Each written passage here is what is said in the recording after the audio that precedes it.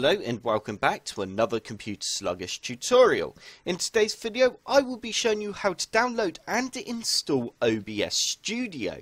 To start off with, all you need to do is head on over to the link that's in the description below and you will end up on a page that looks like this.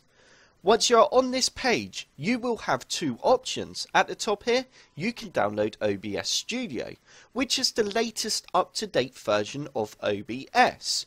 Or if you scroll down to the bottom, you can download OBS Classic, which is the older version of OBS. Let's just scroll back to the top now. You need to select your operating system. I'm going to go ahead and select Windows, as that's what I am using.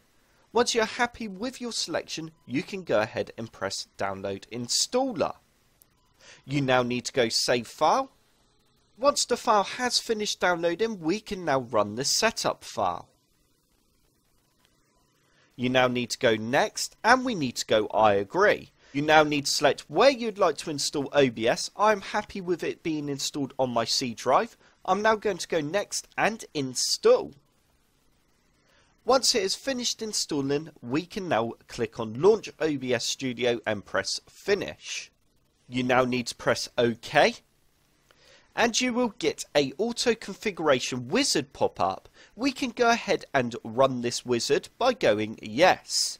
It will now guide you through a few settings to help you set up OBS for what you want to use it for. For example, if we want to use it for streaming, then we need to keep streaming selected. If we want to use it for recording, then we can select the recording option. I'm going to go ahead and select for recording.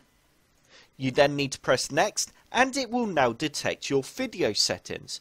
I am happy with my resolution there, and I am happy with the 60 frames per second.